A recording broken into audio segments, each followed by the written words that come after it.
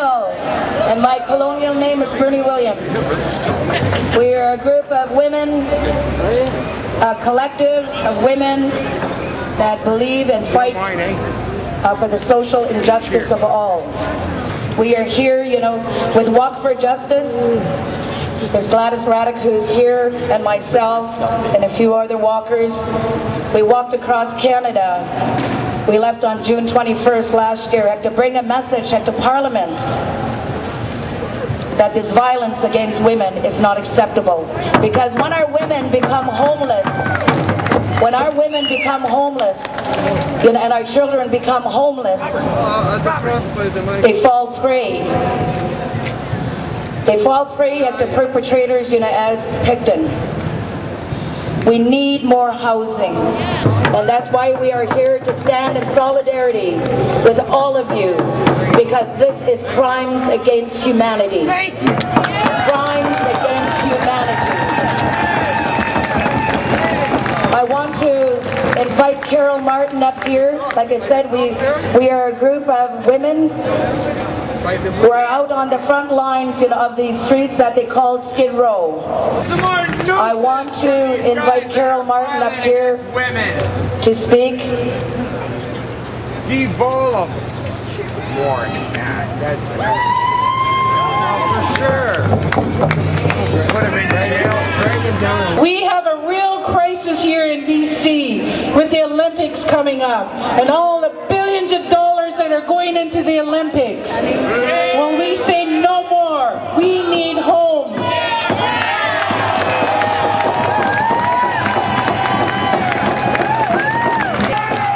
2010 homes, not 2010 games.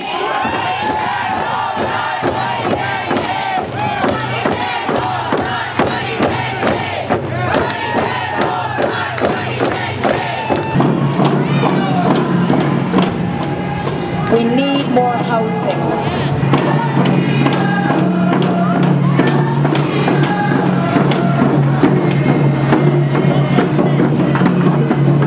We need more housing. Thank you everybody for being here today. My name is Gladys Raddick. I'm the co-founder of the Walk for Justice. And the majority of the problem is poverty and no homes. They come to Vancouver because it's got a likable climate. If you're homeless in any other place across Canada, chances are you're going to die from exposure or any of the other elements. Out here they may live a little bit longer, but a lot of them end up dying on the streets, and it's really sad to see that. We try to look for homes for them, but the accessibility to homes is very limited. The rents are astronomically high. No place to shower, no place to go to the bathroom. These are crimes against humanity. Everybody deserves to have a roof over their head and food in their stomach, food for thought.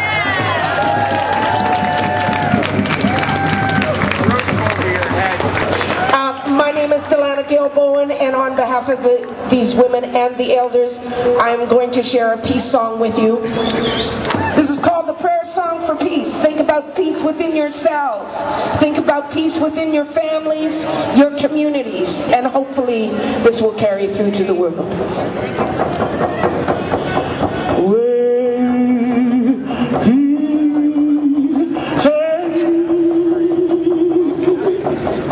Calling the grandmothers and grandfathers. Way, hey.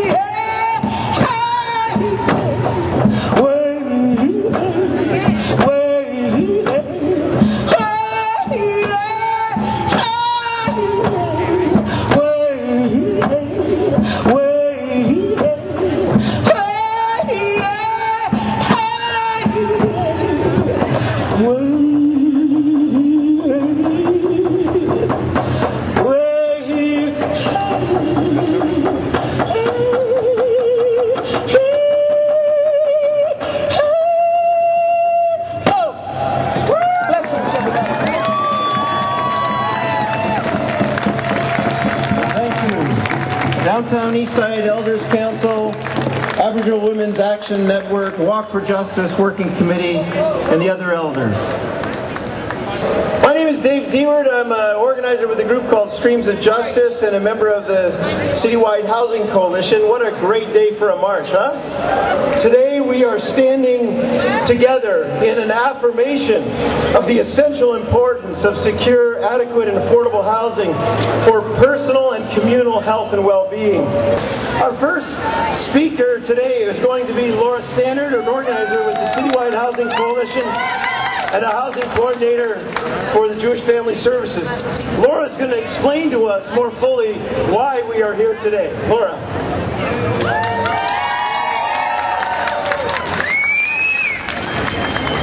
Hi. One of the things about us is that we actually are Citywide Housing Coalition, a nonpartisan group, and we will remain that way. But friends, just like you, I am here today because we have a disaster. In our city and throughout our province, we have thousands of people with no homes, thousands of people in danger of losing their homes, and thousands more spending so much money on rent that they can't afford to eat properly. We all know this is not a natural disaster. This is a 100% human-made disaster, and it comes from really three things. Our governments stopped building rental housing, social housing. They never built rental housing. Our income security programs, like seniors' pensions, welfare, employment insurance, disability, those got cut back, and if they didn't get cut back, they fell way behind the rising cost of living. Lastly, we didn't keep the rental housing we had.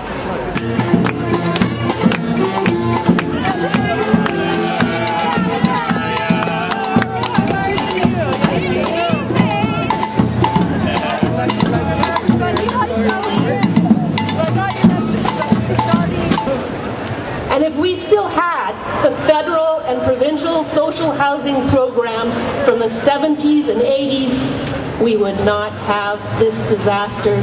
We would have 30,000 more affordable homes today. What do we want? When do we want it? Because emergency shelters are not homes. New, safe, supported housing they have announced and re-announced over and over, it's still years away. Low-income families, seniors who value their independence, these people don't need supported housing, they just need homes they can afford. Residential tenancy laws must reflect Canada's agreement with the United Nations that housing is a right, not a privilege.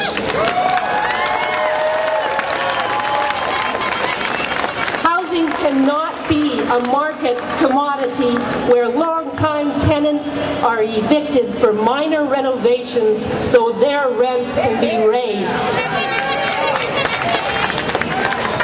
And we must treasure the social housing we still have.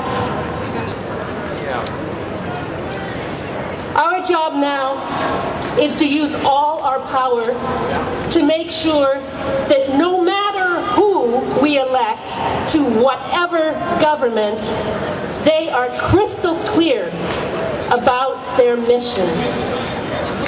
Three things, folks. Build social housing, ensure livable wages, and protect our homes.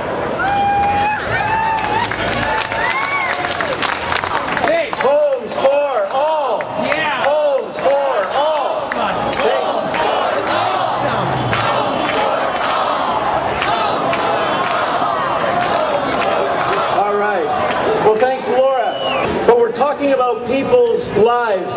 Homelessness, the lack of social housing or inadequate income, and being in rental situations constantly under the threat of eviction all deeply impact the lives of real people in our city. I want to introduce to you Robert Milton, someone who has experienced homelessness, a member of the Carnegie Community Action Project, and he's going to share a bit with us now.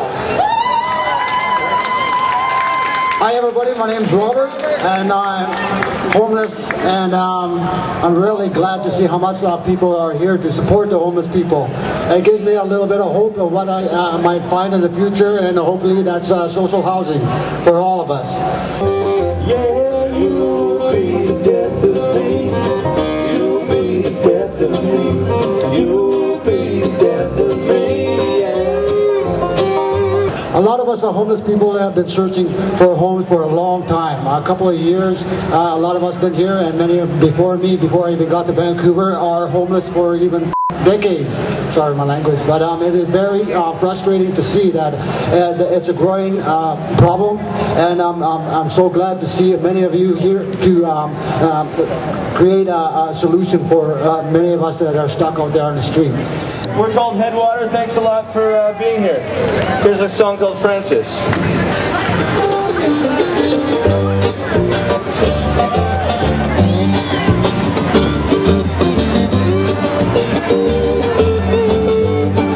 All right, well, we need a call to action. We need action. And Wendy Peterson from the Carnegie Community Action Project is going to ignite us all, fire us all up in her call for action. Hey everybody! We need to replace the 5,000 homes in the downtown east side, the hotels. We need homes for the 15,000 people across British Columbia who are homeless. And there are hundreds of thousands of people that are paying more rent than they can afford across this province. Excuse me, governments. We need bold action. So people are here today from the Lower Mainland, and Dave was listing off that there was 25 marches like this happening all over the province. Do you understand the scope of 25 towns and cities marching to end homelessness? In Richmond, Comox Valley, Colwood, Cranbrook, Gibsons, Kamloops, Kelowna, Mission, Nanaimo, Nelson, Prince George, Princeton, Quesnel, Revelstoke, Sechelt, Smithers, Terrace, and Victoria. And in Victoria, on their poster, they say they're going to march to the step of the legislature buildings and look at real affordable housing, BC style. I thought that was funny.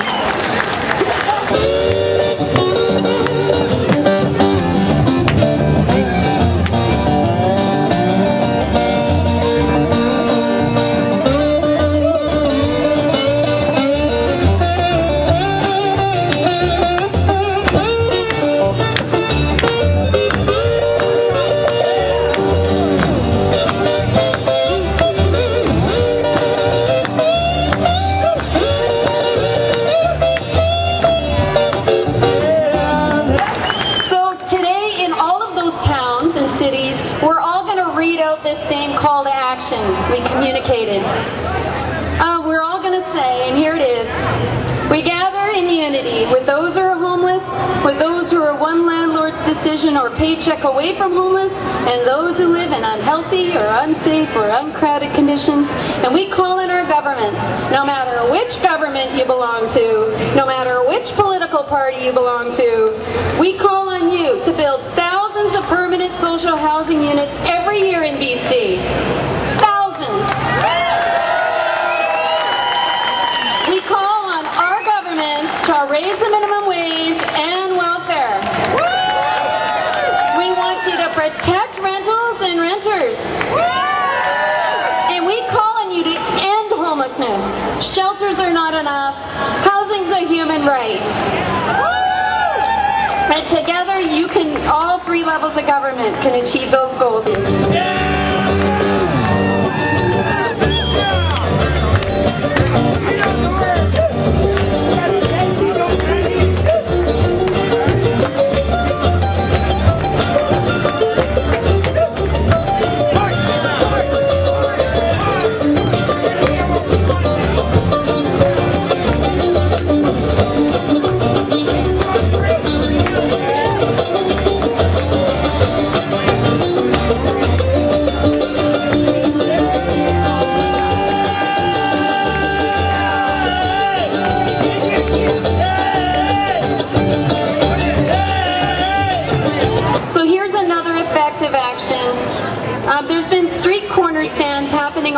homeless province for the last 2 years. We've had, at one point, we had 75 stands happen around the province. We can keep doing it, it's easy, and the idea of that, the idea for these stands came from Argentina, from the mothers of the disappeared, the women that wore their white scarves around their head, and we're protesting the abduction of their children by a corrupt government. And we do the same. That's why you see these turquoise scarves and the blue banners. And we're standing for all. And you could join those stands for housing.